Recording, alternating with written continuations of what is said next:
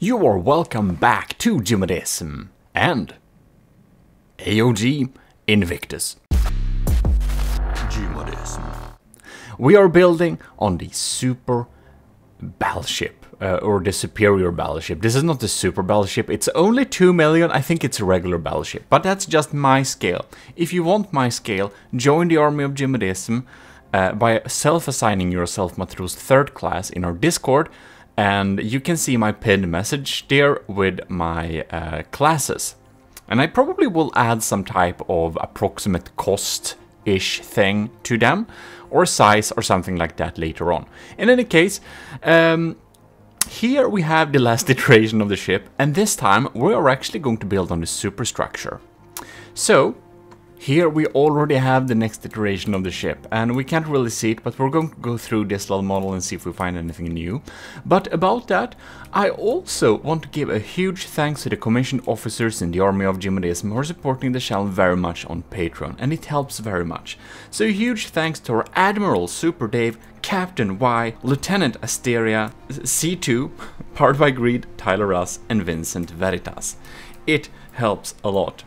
Oh, and we also have, of course, our stellar GMODist C2 and our venerated GMODist Powered by Greed. So that's super cool. You're also YouTube members, and you can support me on YouTube membership and Patreon as well. In any case, I hope you've seen the last episode, the finals of the Slabman challenge, because it was quite epic, and we dealt out some cool rewards in the Discord.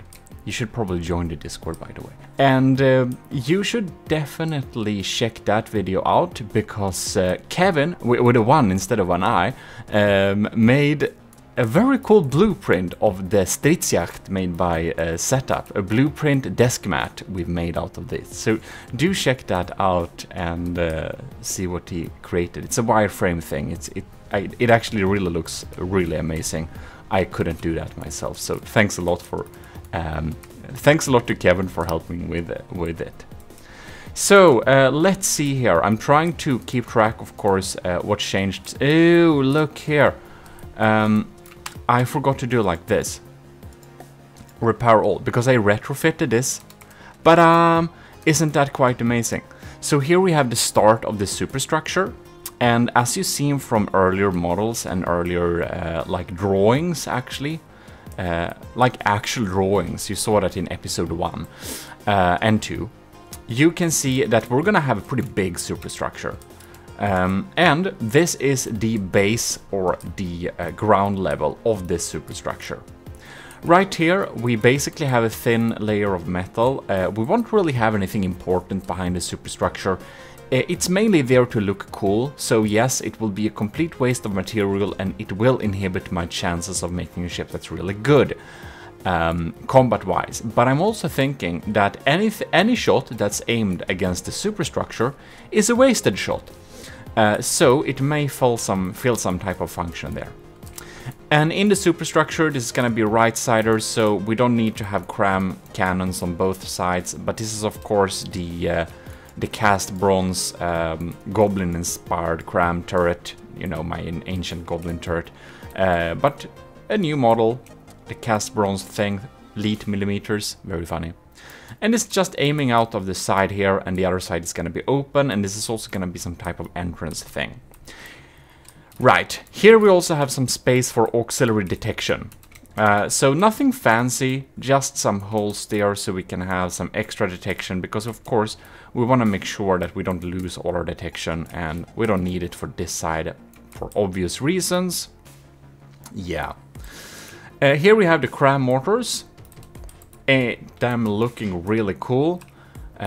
We got the decorations, really thin deck armor here, so that's probably somewhere an enemy could aim to deal some damage. It's like, is it like 1 layer of wood? Why is it 2 layers of wood here? Oh, because I have an... Yes, this is a really cool thing if you want to make things that look cool, and that's have like small elevation differences on surfaces. I find that helps very much. We have the laser output here, so of course we have 1 laser here, and we have 1 laser here. We've also connected up a LAM system onto the superstructure.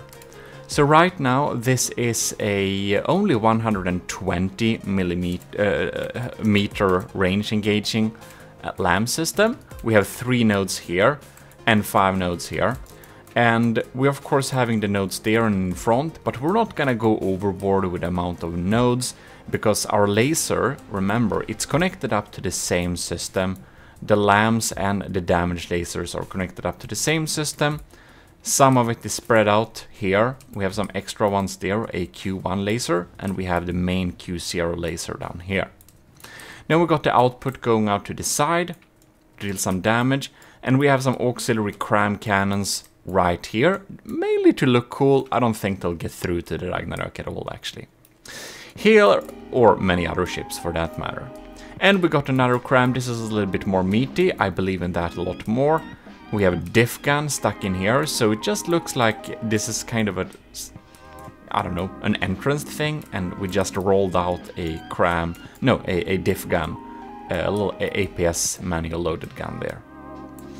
Right, and the tall pipe organs are going there. So I don't know, that's like where we're at. We have most of the weapon systems already placed down.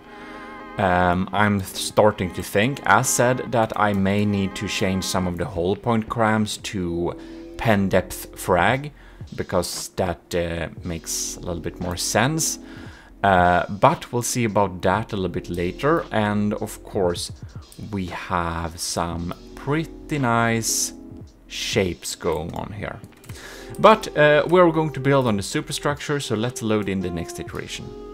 I never actually did this version like this way before, but this is so cool. We can see we're slowly like repairing up so we get the new blocks. And we can just do like this. And ta-da! You know the Vigoletta Marksman 5 firing the 67mm shell that we actually made into a water bottle, which you can be checked out into the store. I need to get my updated version. It looks very funny. I just thought it was such a stupid idea, so I'm sticking with it. 67mm is a hallmark of the army of GMODISM now. And the Vigoletta Marksman 5 happens to be an extremely efficient turret. And I don't know, I think you've seen this before, I don't know why exactly, but I don't think sabot frag should be a good shell, because a sabot head decreases the damage with like quite a bit. The payload is down to like 25%, so it should really be pretty bad.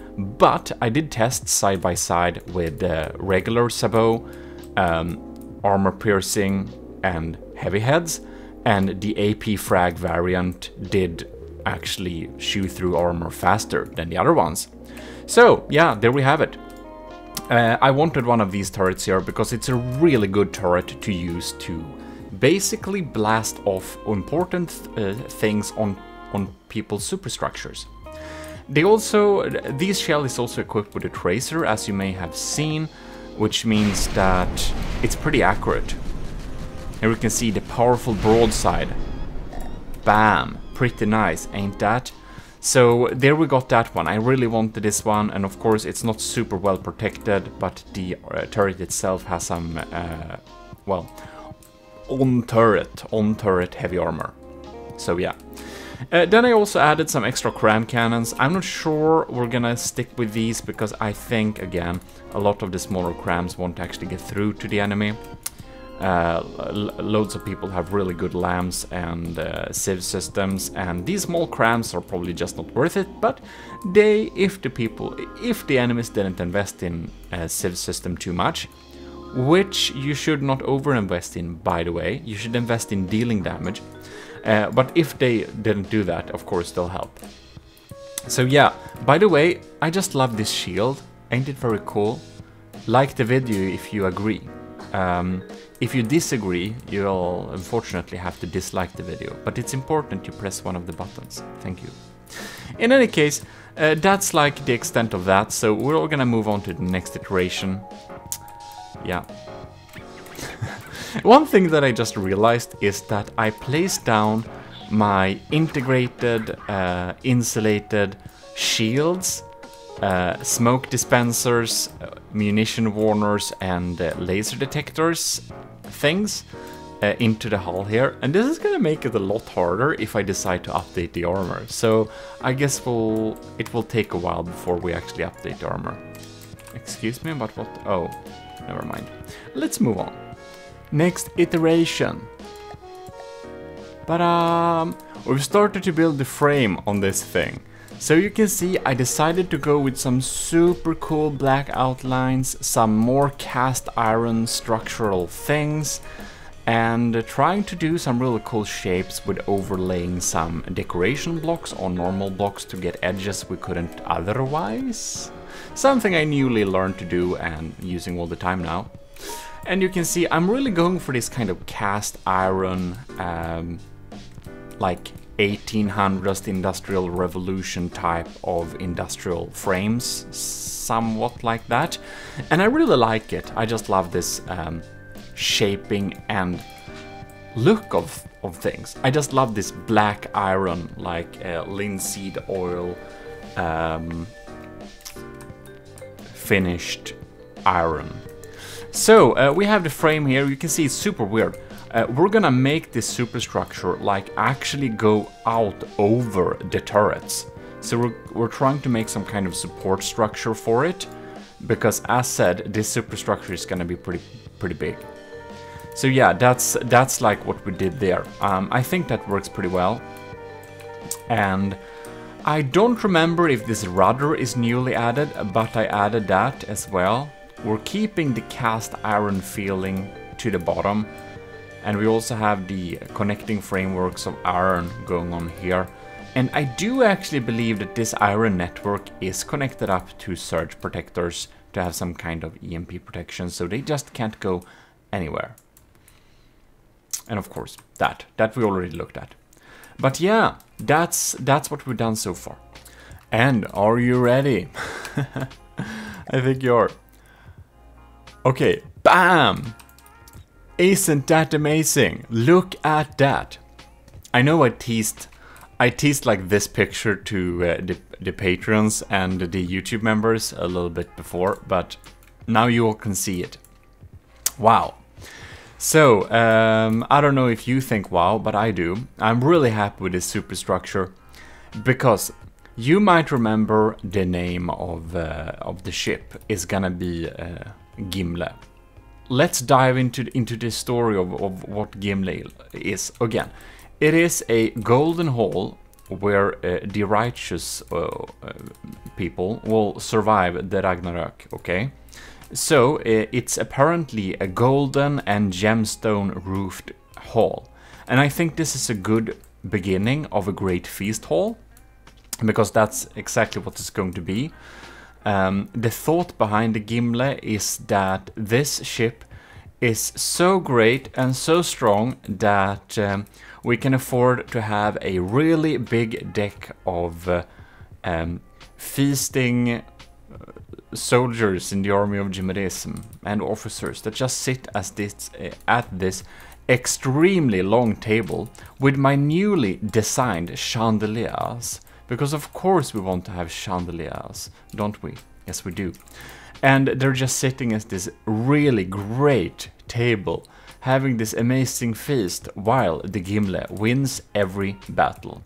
Especially the Ragnarok, so it, will survive the Ragnarok, since, that's the purpose of this golden hall. So they're just sitting here and feasting. The Gimle is doing and winning the battle, and well, that's the idea behind the ship. I'm gonna fix some gemstones in the roof too, see how I can design that, but it's gonna be pretty cool. Yeah, we have windows going on here. I decided again to use all golden materials will be alloyed to kind of get a nice difference. And if you like the chandeliers, remember to like the video. And if you really like the chandeliers, you have to subscribe. And if you really like the chandeliers, if you become a commissioned officer in the army of GMODISM, you'll get access to the prefab. In any case, we have the golden shields here on the sides that they're looking pretty cool, don't they? They're of course completely useless, but they look nice.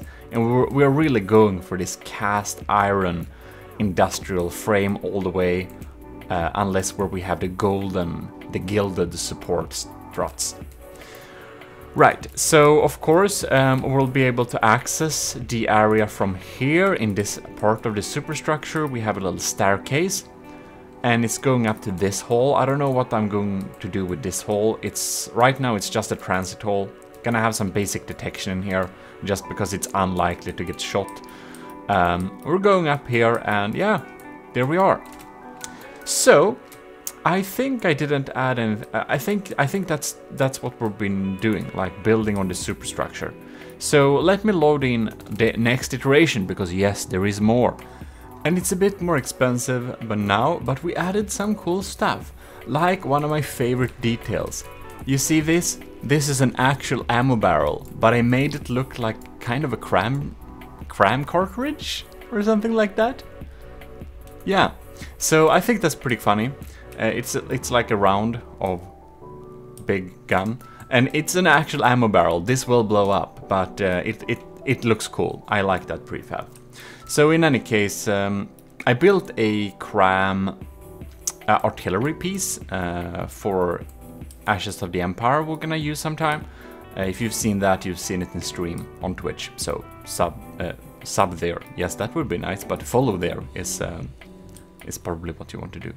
So in any case, what has been going on here? Well, we've been developing some details. We have some diff guns going on there, if I didn't show that last time.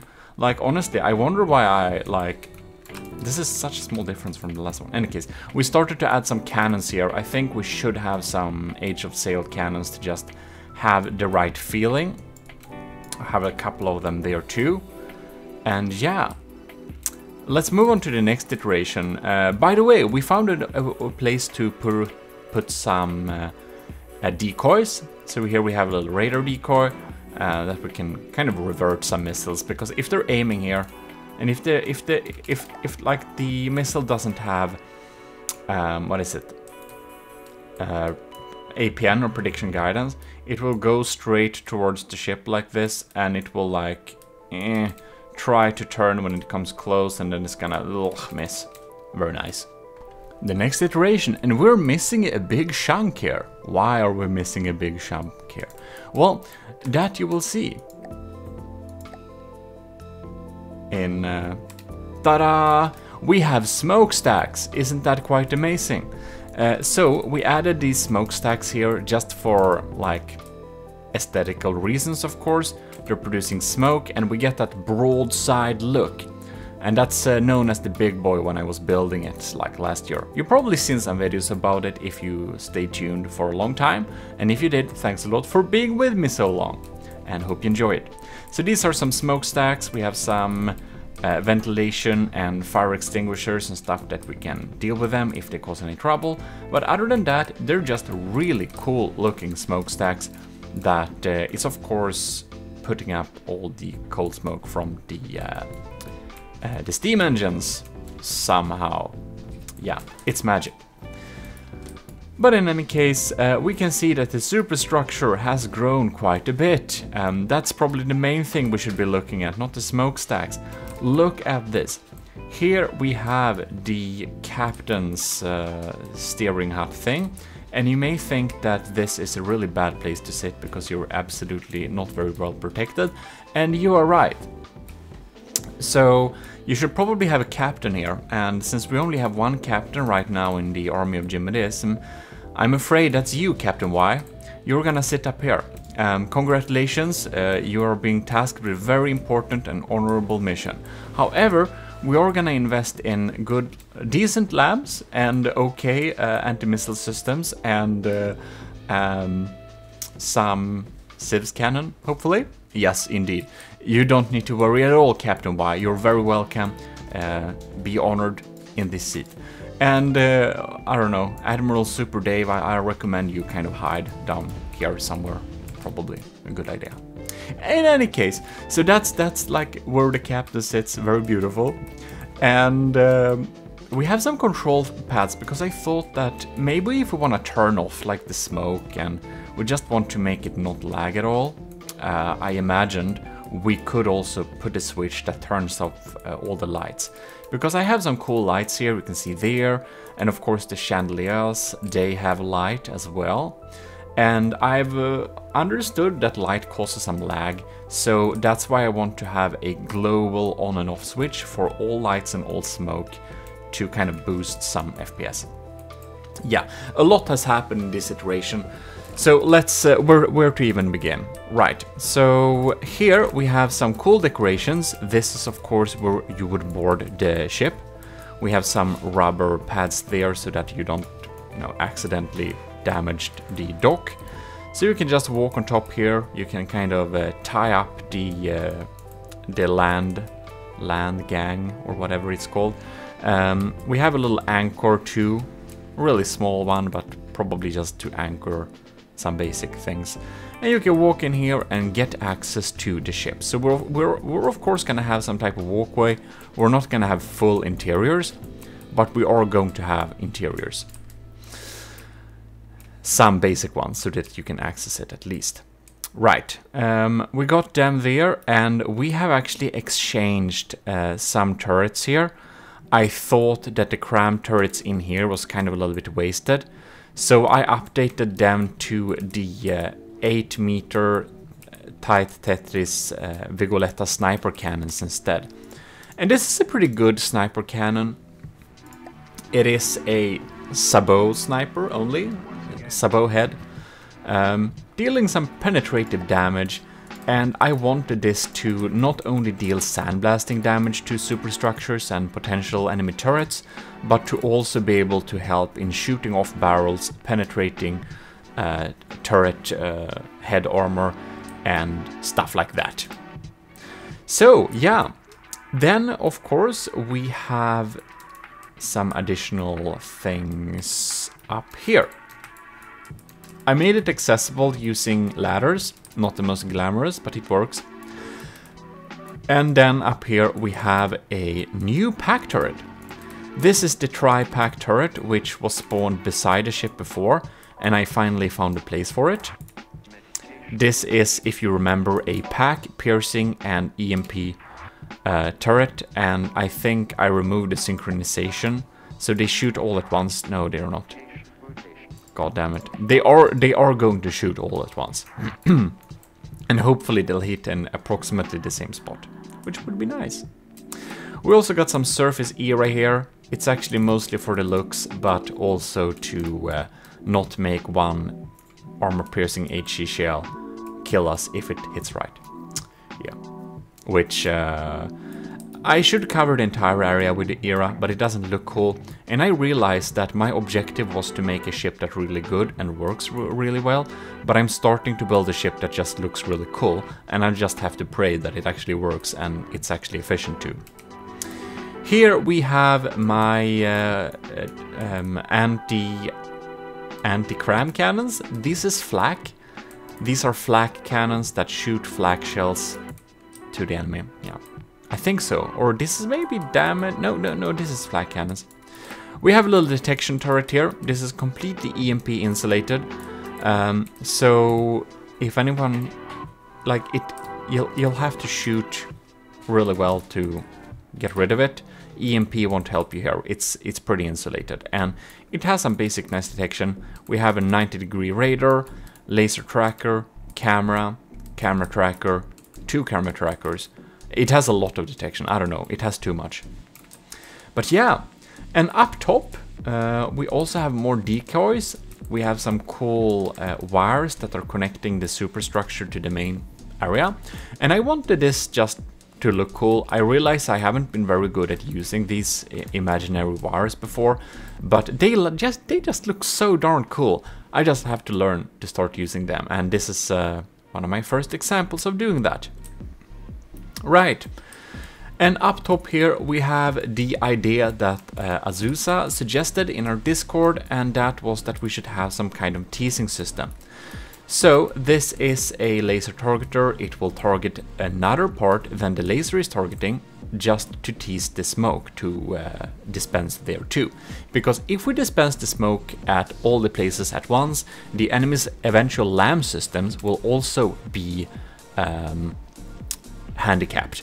And if it doesn't get handicapped, well, then at least we are making the enemy use more materials than they would have done otherwise. So we're gonna switch up this teaser to a system that teases fast, and of course it's made to tease the lambs, so this is just a thumper head.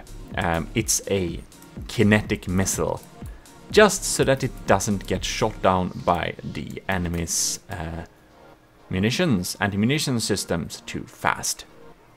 Alright, this is the next iteration of the ship. This is the 28th iteration that I've saved. And here we can see I added this super cool pattern on the shields. Doesn't this look super cool? So I added new colors. Instead of using the gold, I started to use a brass. And I made a bronze and a like silvery aluminium surface type look here, so that we can really have these shields that really looks up like some kind of weapon shields. If you're a commissioned officer, you may choose one of these shields as your own specific hallmark. Describe them in the comments which one is yours. In any case, that's what I added there. I think that looks super cool. We have, again, as I said, I wanted to have some basic detection in here. So we have some EMP insulated detection here that goes all the way around. Very handy.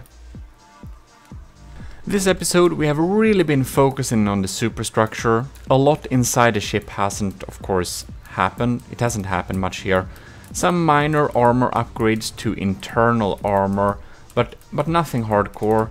Just some basic connection struts here and there. And oh, look, by the way, sorry, I just realized that I need to we'll need to do like this. Ta-da! Repair all. All right. So we have some small changes in here, yeah. As I said, internal armor upgrades. So because these engines were a little bit too exposed before, I added some basic internal armor. Just some beam slopes with some alloy and wood backing them up. Basic splitter protection, basically. But I think it's gonna help a lot, or actually I know it helps a lot, because we had an incident before where the crossbones, of all things, shredded some internal engines during some basic testing, and that wasn't really fun, so I thought that, god damn it, I have to have some internal protection against frags, so there we have that. And of course, we are also looking at a nice walkway system inside of here, so you can see how it's all accessible like this. And yeah, I think that's like the extent of the internal upgrades as for right now. Other than that, we have just focused on making this thing beautiful. And why I didn't show you this last iteration, this has been fixed. We added an anchor here. I thought that this isn't, of course, an entryway. This is actually the exit hole where they cast out the anchor, the proper anchor, so it sits there. We have some rubber padding so it doesn't damage the side, and railings and stuff like that. So I kind of imagine that the anchor chain is inside of there and they just put it out of there, and they also have a little cannon that they can take out. So yeah, that is the gimlet so far. We've been using some more wires to connect things up, make it look a little bit more sturdy, and that's the extent of it for this episode. You may have, however, have noticed that in this version, we're actually over budget. We are 2.227 million. That's too much. We're gonna make this go under 2.2 million. It's gonna be 2.1 whatever, but not 2.2. So that's a thing we'll have to fix later, in the next episode to be specific. So keep tuned for that. I hope you really enjoyed this little video, and if you did, again, please leave a like, join our Discord, self-assigned Matros 3rd class to get into the army of GMODISM, and if you even want to support me a lot, you can consider becoming a supporter on Patreon as a commissioned officer, or as a member of the GMODIST ecclesiarchy as a YouTube member. Check that out if you want to. Otherwise, I'll see you next video. This is your host, GMODISM, and we are signing out.